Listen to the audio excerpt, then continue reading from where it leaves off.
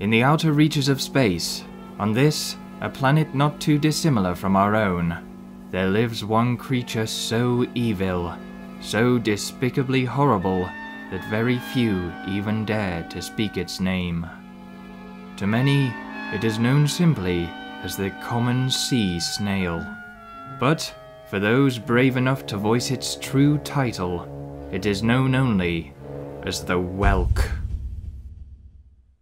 His name was Wilfred, and he was a whelk. A whelk with big ambitions. Up until now, Wilfred had had a peaceful life, living under his shell in a place known as the Whelk Zone. To outsiders, it was a dangerous place, littered with the bones of unfortunate passers-by, and cursed by rumours of black magic. But to him, it had always been home. Despite what its name implied, the Whelk Zone was in fact home to many different species of sea creature, all of which one day dreamed of world domination. There was the shrimps, who would conquer the world through happiness. There was the hermit crabs, who would take over the world with kindness. And there were the catfish, who would conquer the world with friendship. But Wilfred knew the whelks weren't like these other soft-hearted species. You could say they were built different.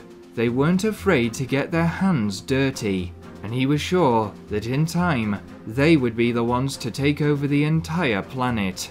Wilfred was determined to contribute towards the whelks' inevitable success. He wanted to write his name in the history books, and with this in mind, he sought guidance from the Council of Whelks. The council was comprised of the wisest but most mysterious members of the community. They encircled him on all sides, and before he even had time to ask for advice, they began to tell him his prophecy. He was the chosen one, destined to be a great warrior, a symbol of strength and power that would spearhead their conquest. It was to this end that he was invited to enlist in the official Whelk training regime, and he was assigned his very own supervisor, a prestigious whelk by the name of Chief Commander Shelworth. Wilfred travelled with his new instructor, and it wasn't long before they began lesson number 1. His first task was to gather as many skeletons as possible. Wilfred didn't think this would be too difficult, as the Whelk Zone was of course covered in skeletons. According to Chief Commander Shelworth, whelks get the majority of their power from the bones of their enemies.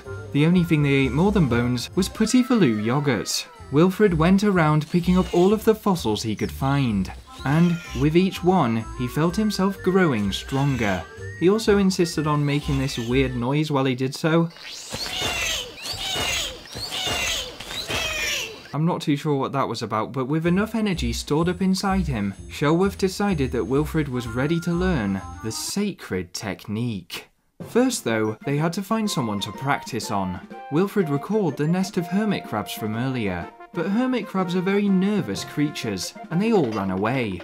This would not do, and searching elsewhere, they came across a nest of puffins. The puffins stood their ground. After all, they ate whelks for breakfast on the daily. These would be perfect. Shelworth instructed Wilfred to tense all of his intestines at once. Bit weird, thought Wilfred, but he did as he was ordered, and before long, he felt the tension and power building up inside of him. Well, it was either that or he was feeling very, very sick. Eventually, the tension was too much to hold in, and he exploded in a burst of fury. Flames erupted from inside him, and the puffin was burnt to a crisp. The sacred technique was fire breathing. Wilfred felt unstoppable. The puffin stood no chance, and he swiftly turned them all into charcoal. Lesson 1 complete, it was time for task number 2. Wilfred was going to learn to charge.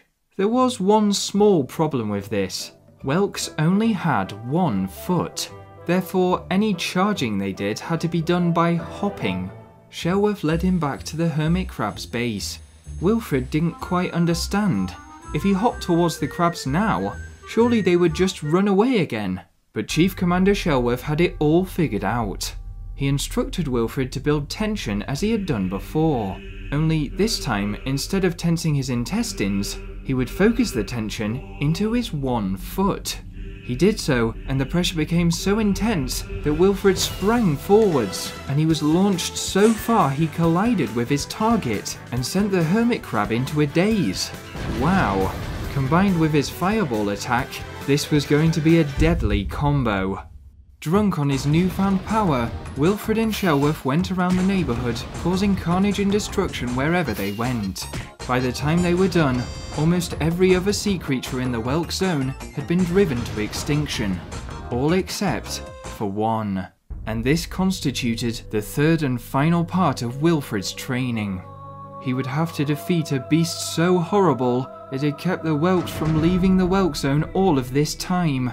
It sent shivers down the shell of even Chief Commander Shelworth. Frog monsters. But, unfazed and more determined than ever, Wilfred used his charge to dart into action. The frog monsters piled on top of him, but he sent fireball after fireball into the fray, and they began to fall one by one. In no time at all, he had the upper hand. It was frog's legs for dinner, boys, char-grilled and roasted to perfection. Wilfred had proved himself a formidable soldier. The frog monsters were made extinct, and his training was complete. With nothing more to prove, Wilfred made the arduous journey all the way back to his home nest, where, eagerly awaiting his return, the Council of Whelks had gathered once again. They welcomed him with much enthusiasm. He had done a great job, they said. It was exactly as the prophecy had foretold. All he had to do now was bathe in the Crimson Sea, and he would transform into the ultimate Whelk champion. Wilfred was happy beyond words. He rushed to the shore and dipped himself straight into the dark red ocean. Yes, he could feel it. He was transforming into the hero of his dreams. It was amazing, but... oh, as he stepped out of the ocean, nothing seemed to have changed. Perhaps he did something a bit wrong. No matter, he was sure the Council of Whelks would have a perfectly good explanation for this, but as he returned, he began to hear the distant sound of Gregorian chanting. The council was singing a hymn of sorts, a kind of ritual song. That was strange. The music was stirring an unusual feeling inside him. He started to get dizzy, and the world began to spin. He was feeling angry.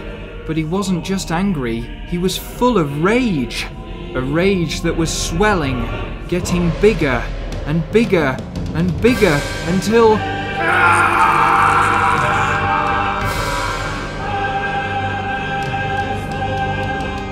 He was giant. This must have been what the council had meant. He was so big, the biggest Whelk ever to exist.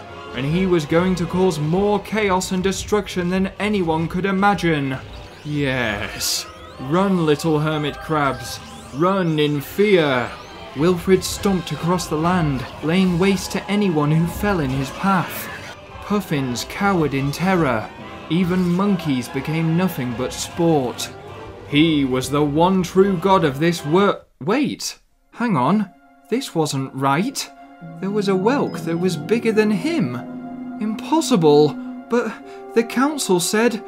Oh God. He plunged back into the Crimson Sea. He needed more size, more power. He grew and grew and grew until he was the size of a building, taller than the tallest of skyscrapers. Now, surely he was the greatest around. He could take down bears in a single swipe, crush pears with a moment's notice, and yet, no. Still, there were Whelks just as big as him. It couldn't be. The council had lied. Did this mean he wasn't the chosen one? Was it all just a stitch-up? A ploy to make Wilfred one of their mindless, angry soldiers? Well, it had made him angry all right. But there was no way in 7 hells he would fall in line with these other brain-dead fools. He was special. He was the chosen one, and he would prove it. Wilfred used all of his combat skills to take the other giant whelks down. Surely this would show them. They would have to see that he was different. He was supposed to be a hero. He was supposed to be...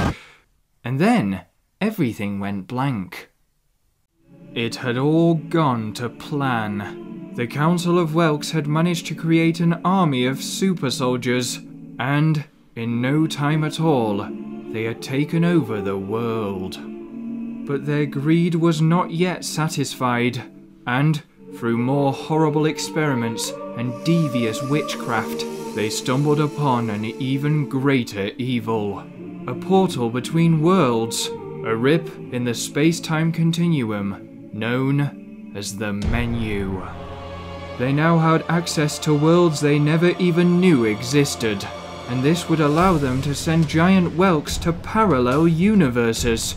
They sent whelks to dimensions ruled by salmons and bears, to a far-off place full of crabs known as the Crustacean Nation, to a world ruled by pirate penguins that sailed the high seas, and finally to a world full of fruit, ruled by pears. The whelks tore across each existence, leaving a trail of devastation in their wake. One by one, whole civilizations were terrorized, and in some cases, completely wiped out. This had to stop, or reality itself would be nothing but whelks.